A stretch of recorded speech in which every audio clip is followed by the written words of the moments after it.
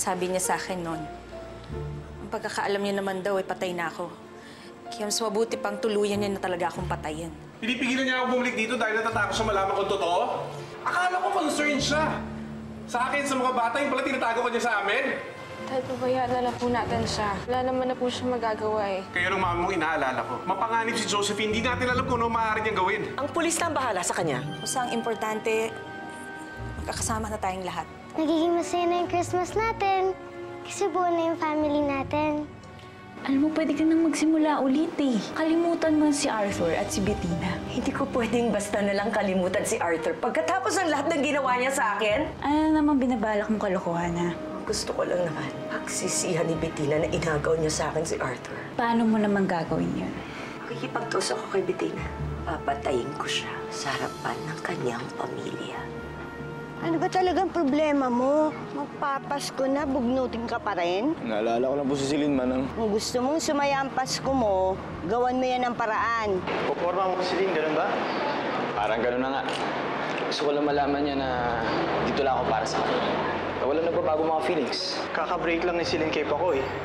Hindi ganun kadali na matanggap ka niya. Pero I'll take a risk. Ako'y ano namang gimmick to? Sorry lang sa ako sa'yo, Celine. Hindi ko pala kayang magkahiwalay tayo. Mahal mo pa rin yung haring yun. Pag-aaralan kong tanggapin. Ako'y kahit kailan naman hindi naging panakiputas ang tingin ko sa'yo eh. Siyempre, marami din tayong pinagdaanan. Kaya kahit papano, tutunan din kitang mahalin. Talaga? Mahal mo ako? Sa paraan na kaya ko. So, tayo na ulit. Parang ganun na nga. Ayos! Susugod ka ba sa mga Bena? Kapag pinatay mo si Bettina, lalo lang madadagdagan yung kaso mo. Maawa ka naman sa sarili mo. Sinira na ni Bettina. Sisirain ko rin buhay niya. Pati buhay ng pamilya niya. Kailangan ko ma-warning lang si Arthur.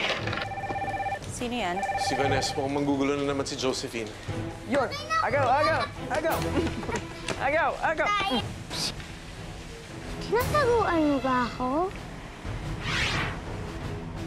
Faye, lumabas ka na! Faye! Mami, si Faye! Nawawala si Faye? Sigurado ka ba, Edwin? Kanina ko pa siya hinahanap. Wala talaga. Oh my God! Baka nandiyan na si Faye. Hanapin muna natin siya. Faye! Daddy! Mommy! Si Faye nandito! Faye! Anong nangyari sa'yo? Daddy, sinaktan po ko ni Tita Josephine. Papatay ko si Josephine sa ginawa niya eh. Dad, hanggang kailan ba tayo magiging ganito? Wina-warningan niya ba tayo? Wala siyang karapatang buwagin ng pamilya natin. Hindi na mauulit to. Dadaan siya muna sa akin bago makalapit sa inyo. Ipa-blatter na natin ang nangyari kay Faye at humingi tayo ng police protection. Paano po si Daddy? I really don't care kung ma-aresto ko ulit. Ang gusto ko lang ligtas kayo. Ako na lang ang tatawag ng polis. Sige na, magpahinga na kayo. Oo. Sige, mga apo, pasok na kayo sa kwarto niyo. Surprise, Bettina. Josephine?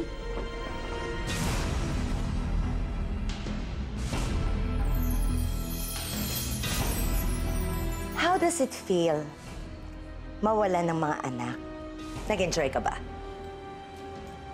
Sandali lang naman kita tinorture, di ba?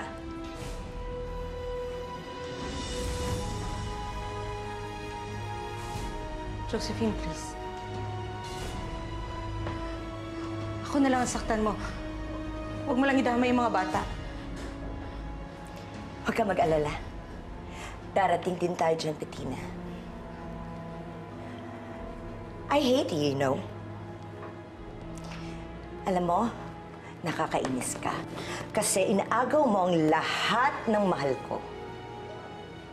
Ako ang mahal ni Arthur. Kami ng mga anak ko. Kaya please, huwag mong gawin sa akin to. Huwag mo akong kunin sa kanila. Alam mo, hindi ito mangyayari, Bettina. Kung nakika-operate ka lang. Mahal na mahal ko si Arthur. Siya lang kailangan ko. You can keep all your children with you. Ang gusto ko lang si Arthur. Nakikiusap ako sa'yo, Bettina. Please. Si Arthur lang ang buhay ko. Parang awa mo na. Bigay mo na siya sa akin. Set him free! Daddy, sigurado po ba kayo na safe si Mami kay Tita Josephine? Oo naman, anak. Lahat tayo safe. Hindi naman tayo pababayaan ng Diyos eh. That's why, don't forget to say your prayers.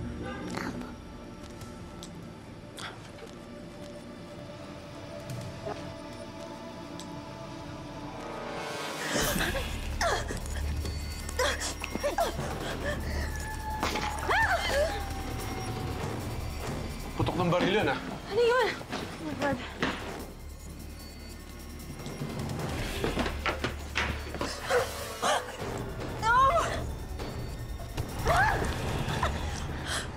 Padilla! Josephine! Mami, wag! Mami! No, Bettina. Maawa ka. Huwag mo yan gawin. Bakit ako maawa sa'yo? Ha? Demonyo ka eh. Mami. Mami, huwag mo gawin to. Siling kapag hindi ko to ginawa, hindi tayo titigilan ng babaeng to. Patayin niya tayo.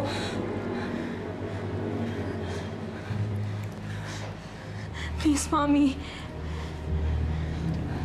Medina, huwag siyang hayaan gawin kang mamamatay tao. Hindi ka ganun.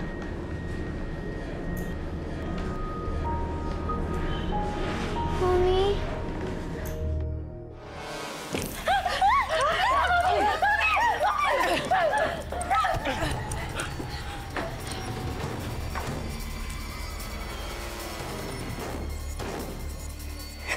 Mahina ka, Bettina. Kayong lahat, dapat sa inyo mamatay! Tama na! Tama na! Ako na! Ako na lang parilin mo! Ako na! Ako na patayin mo! Total kasalanan ko naman to, di ba? Patayin mo na ako! Arthur, mas gugustuhin mong mamatay kaysa hiwalayan yung babaeng yan! Umuwi ka na, Josephine. Hindi ako aalis dito, Arthur! Hindi ako aalis dito nang hindi kita kasama, naiintindihan mo? Hindi ko titigilan ang iyong mga anak, si Bettina, kung hindi ka sasama sa akin! Tama na, okay? Tama na! Tama na! Sasama na ako sa'yo! Arthur! Magsama na tayo! Arthur! Daddy! Dad! Arthur, ano yung ibig sabihin? Sasama ka na lang sa kanya basta-basta? Ginagawa ko to para sa kaligtasan nyo. Pero tandaan nyo, mahal ko kayo. Dad! Daddy! Huwag niyo kami iniwan! Dad!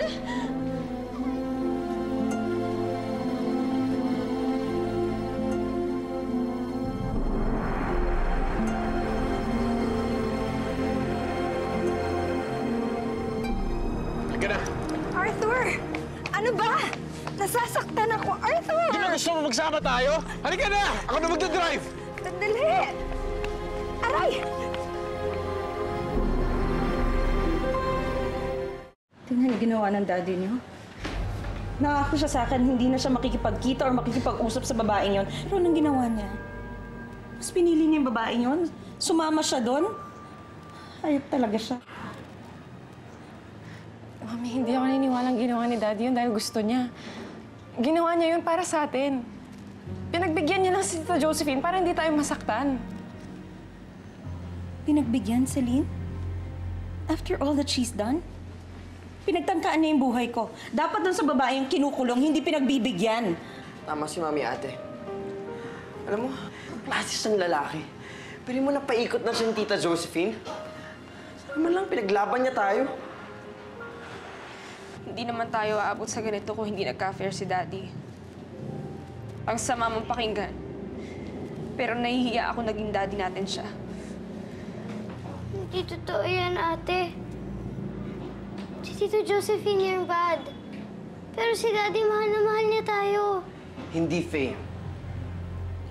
Hindi na tayo mahal ni Daddy. Kasi kung mahal niya tayo, tayo yung kasama niya ngayon. Tayo, nandito siya ngayon. Hindi siya sumama doon sa baliw na yun.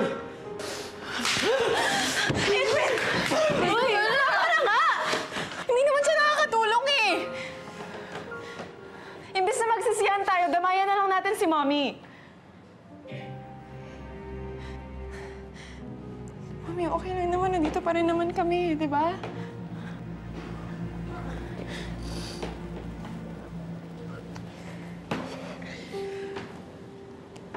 I'm sorry mga anak, nadamay pa kayo dito.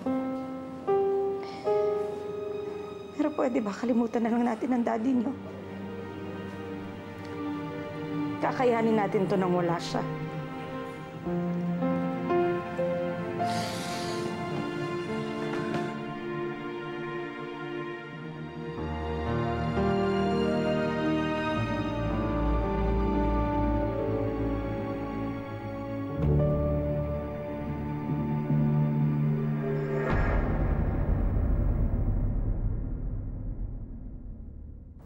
Arthur! Ano ba? Slow down! Dapat kumaliwa tayo doon! Mali na tong daan na to! Gusto mong magsama tayo, di ba? Pwes, magsama tayo sa impyerno. Mas gugustuhin ko na mamatay kaysa mabuhay ng kasama ka. Ano? Iniwan kayo ng daddy niyo? Matapos ko siyang mapatawad, nagawa niya to kay Bettina, nagawa niya to sa inyo? How could he do this? Pati kami, Lola, hindi rin makapaniwala. Parang ang dali-dali sa kanya sumama kay Tita Josephine. Parang wala na kaming halaga sa kanya. Ate, hindi totoo yan. Umalis lang si Daddy pero babalik din siya. Di ba lagi naman siya bumabalik? Basta ako kahit bumalik siya ngayon, ayoko na sa kanya. O siya lang naman talaga yung rason ba't nagkakaganito yung pamilya natin eh.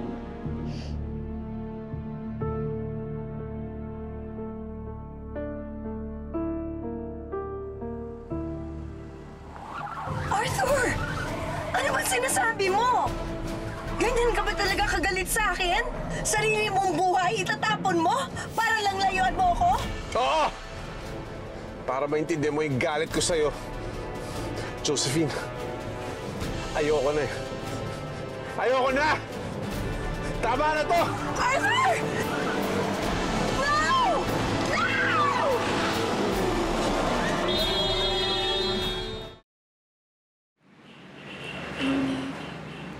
Kahit lang. Sorry, siniraan ko yung daddy niyo sa inyo, ha? Sa harapan niyo pang lahat. Hindi ko lang kasi talaga mapigilan, eh. Celine, ang sakit-sakit ng ginawa niya. Yung lalaking minahal mo buong buhay mo. Sumama sa ibang babae.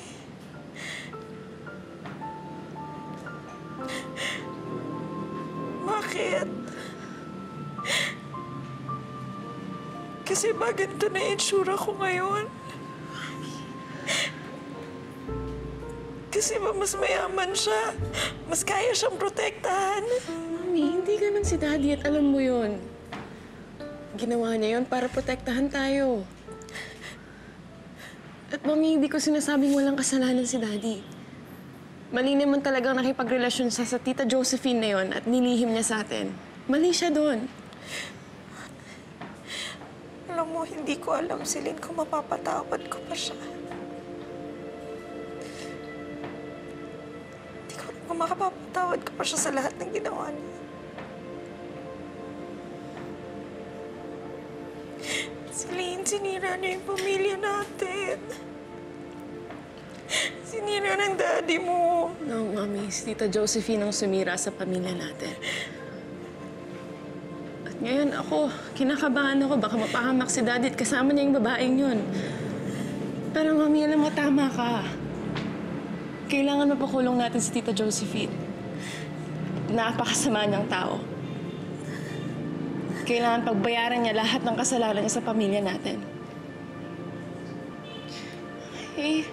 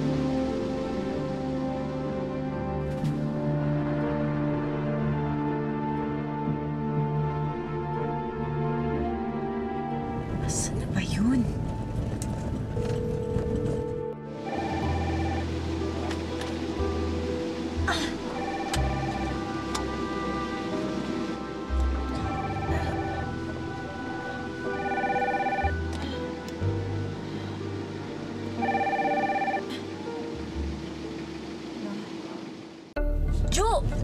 Kanina pa kita tinatawagan. Nasaan ka ba? Ano? Anong mangga? O sige, pupuntahan ko kayo dyan. Oo, sige. Diyan lang kayo ha. Huwag kayo alis ha.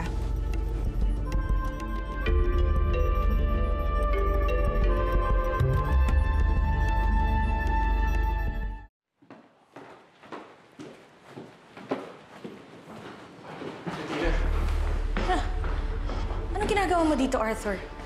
Bettina, magpapaliwanag ako pero kailangan magmadali tayo. Ang kapal mong bumalik sa bahay na to. You're not welcome in this house. Pwede ba? Bumalik ka dun sa babae mo. Doon ka na! Bettina, sandali. Hayaan mo ako magpaliwanag. Magpaliwanag? Arthur, tapos na akong makinig sa lahat ng kasinungalingan mo. I gave you another chance. Pero anong ginawa mo? You betrayed us. At anong ginawa mo, ha? Pinili mo pa rin yung babaeng yun? Sa tingin mo ba ipagpapalit ko kayo kay Josephine? Bettina, ginawa ko lang yun para malayo siya. Hindi ko kayo pagpapalit sa kanya. Maniwala ka. At bakit ako maniniwala sa'yo? Ilang beses mo na kami niloko. Bettina, alam kong kahit na ilang beses pa ako humingi ng tawad, mahirap ibigay. Kaya nga gumawa na ako ng paraan para tuluyan na mawala sa buhay natin si Josephine.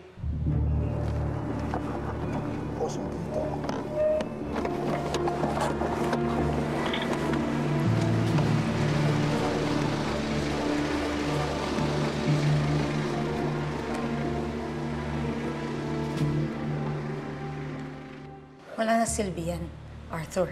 Dahil hanggat nandito ka, babalik at babalikan ka niya. Bettina, kung may babalikan pa siya. Ano ba sinasabi mo? Alam mo, umalis ka na lang. Umalis ka na, hindi kita kailangan dito. Bettina, sandali. Aalis tayo. Tatakasan natin siya, lilipat tayo ng bahay. Ano? Bettina, kung hindi mo man siya mapigilan, lalayo tayo. Hindi ko hayaan saktan kayo ng mga bata. Arthur, hindi kita maintindihan. Ano bang nangyayari? Ano bang ginawa mo?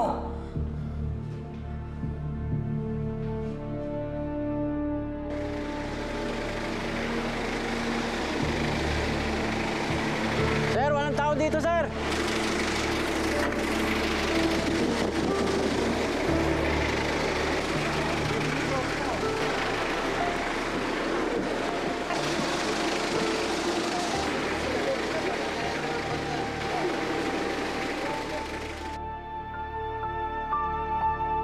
Bakit tayo aalis, Arthur?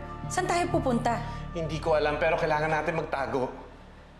Arthur, ang ganda-ganda na ng buhay natin dito. Bakit kami sasama sa'yo? Paano kung mapahamak kami ulit? Bettina, binangga ko yung coach niya. Hindi lang ako sigurado kung tuluyan siyang namatay. May parating na pulis. Bettina, umalis na tayo dito. Bettina, please. Isang tabi mo muna yung galit mo. Kailangan na natin umalis dito. Hindi ko nahahayaan mapahamak ko kayo ng mga bata.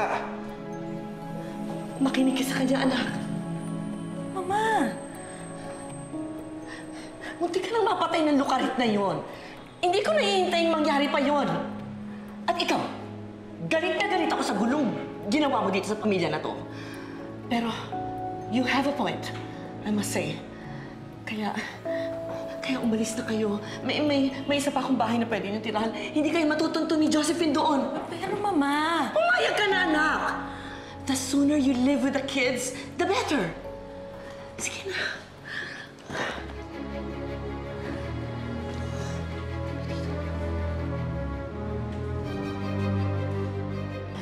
Tulungan niyo ako! Tulungan niyo ako! Nahitanran kasi siya. Tulungan niyo ako. Igawin niyo yung paraan, ha? Mama, kandiyan ka lang po kayo.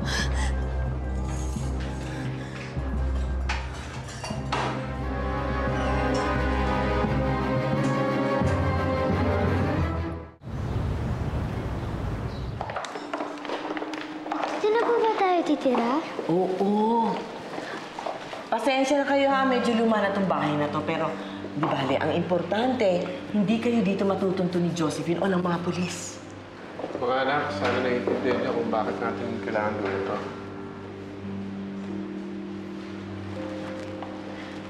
Daddy, naiintindihan naman namin. Siyempre, ayaw din namin maulit yung nangyari kagabi. Tsaka mag-update ako sa mga police kung nasaan man si Tita Josephine. Sige na. Alam niyo, kung pwede sana, huwag na lang natin pag-usapan muna yung babae niyo. Halika na. Akit na natin yung gamit. Hindi, ako na. Mami, ako na po. Sige, anak. Thank you. Manang Tonya, turo naman yung... Pahinga na muna kayo.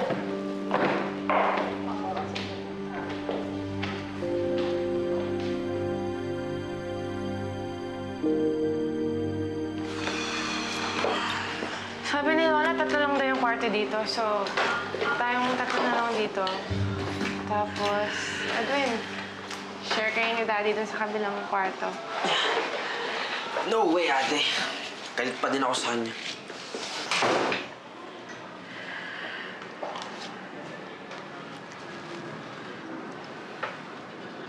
Naiintindihan ko na masama ang loob niyo sa akin. I want to tell you how sorry I am.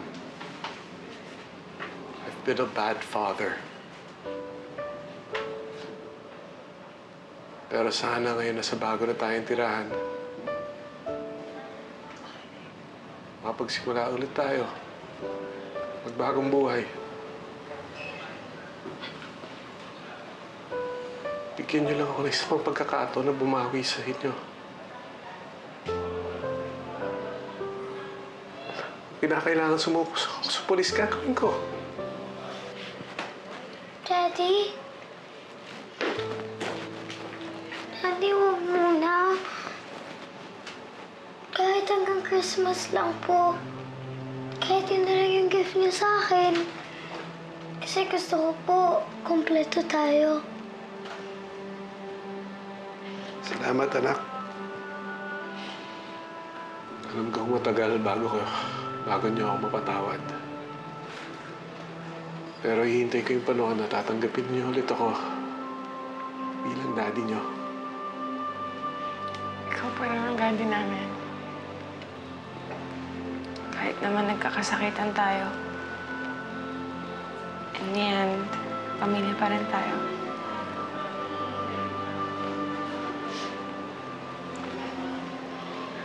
Sorry yan po, Dad.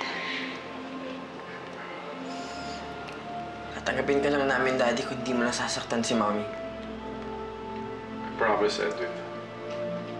Mga anak, hindi ko nasasaktan ng mami niyo ulit.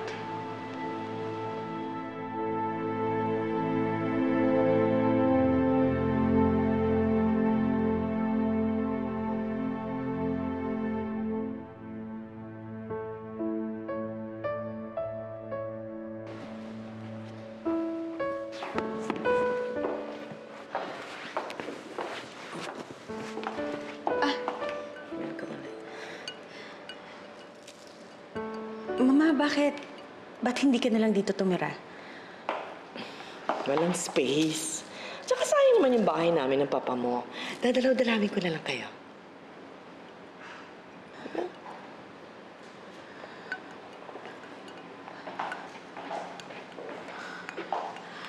Anything wrong, Ina?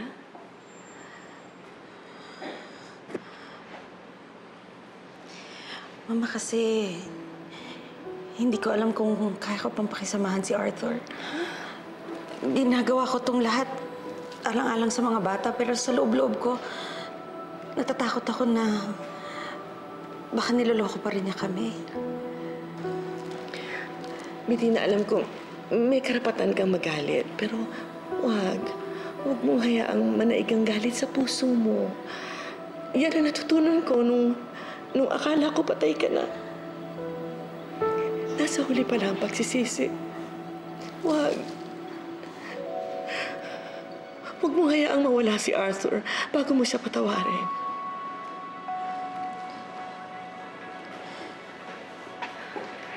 Susubukan ko, Mama.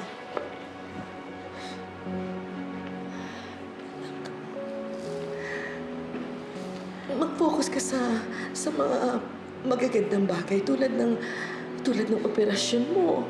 Bukas na yun, hindi ba? Sa wakas, babalik na ang maganda mong mukha. Hindi ka ba natutuwa doon? Mas matutuwa ako kung babalik ang tiwala ko kay Arthur.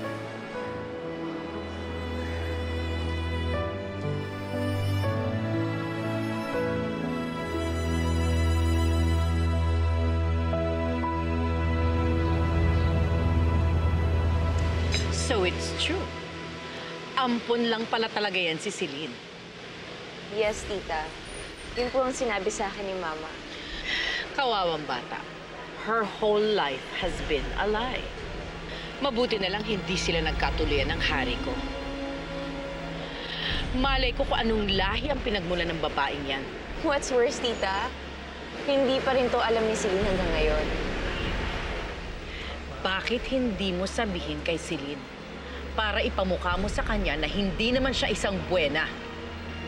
Well, hinihintay ko lang po yung tamang panahon. As of now, ayoko po ng gulo. Lalo na't nagkakamabutihan ulit kami ni Harry.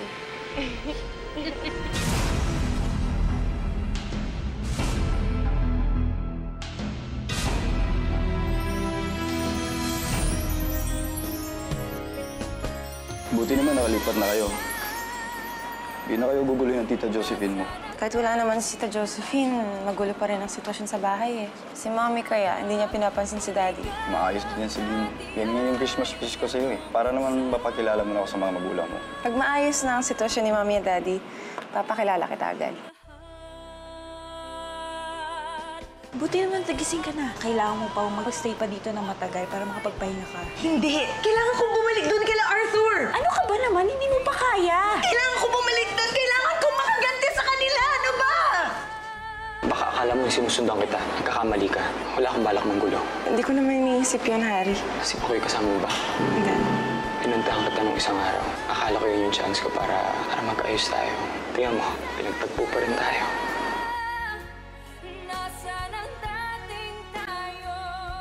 Lumabas ka dyan! Arthur! Jo, tama na! Arthur! Arthur! Anong ginagawa niyo sa pamamahay ko? Sabihin mo sa akin, nasaan si Arthur? At bakit ko naman sasabihin sa'yo? Para pagbantaan mo ang anak ko at mga apo ko? Tumahimik ka!